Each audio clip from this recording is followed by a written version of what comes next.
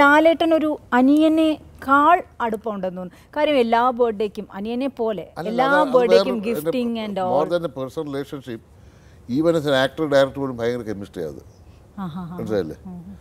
അപ്പം അത് വേണമായിരുന്നു, എൻ്റെ കൂടി വേണു. അങ്ങനെ കുറേ ആക്ടേഴ്സ് നമുക്ക് ഒരു കെമിസ്ട്രി ഉണ്ട്. ഇപ്പോൾ ലാലുമായിട്ട് നമ്മളിപ്പോൾ ഒരു പടം ഇറക്കിയപ്പോഴത്തേക്ക് ഞങ്ങൾ നമ്മൾ ഒരുപാട് ഇതിനെപ്പോൾ ചർച്ച പോലും ആവശ്യമില്ല, സ്ക്രിപ്റ്റ് ഡിസ്കഷൻ പോലും ആവശ്യമില്ല. പകൽ നഷ്ടമുള്ള ലാലി എനിക്ക് തോന്നുന്നത് ഒരു നല്ല സിനിമയായിരുന്നു. നല്ല സിനിമയാണ്. ഈ പറഞ്ഞാൽ അന്ന് ഈ പറഞ്ഞ ബോംബെ ബ്ലാസ്റ്റ് എന്താ റിലീസ് ചെയ്തത്, അതുകൊണ്ട് അപ്പം ഒരു ബോണ്ടിങ് ഉണ്ടല്ലോ. ഈ ബോണ്ടിങ് ഉണ്ടെങ്കിൽ നാച്ചുറൽ, അത് you should have the bonding actors and also the technicians. അങ്ങനെയൊക്കെ എനിക്ക് തോന്നുന്നത് ഇതൊക്കെ ഒരു ദിസ് ഹാപ്പൻ സംവെയർ. ഞാൻ എപ്പോഴും പറഞ്ഞൊരു സംഭവമുണ്ട്, നമ്മൾ അതായത് സിനിമ അല്ല, അതായത് ഇപ്പം ആർക്ക് വേണമെങ്കിലും ഒരു തിരക്കഥ ഉണ്ടാക്കാം, ഈ ക്യാമറ ഹയർ ചെയ്യാം, ആക്ടേഴ്സിനെ ഹയർ ചെയ്യാം, പിന്നെ ഇതെല്ലാം ഹയർ ചെയ്യാൻ കിട്ടുന്ന സാധനമാണ്.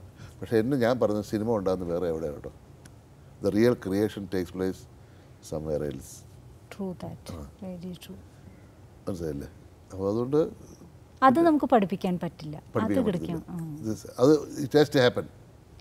അത് ഇവോൾവ് ചെയ്യണം. അത് ആ എവല്യൂഷനാണ് നല്ല സൃഷ്ടി എന്ന് പറയുന്നത്. സൃഷ്ടി എന്ന് പറഞ്ഞത്.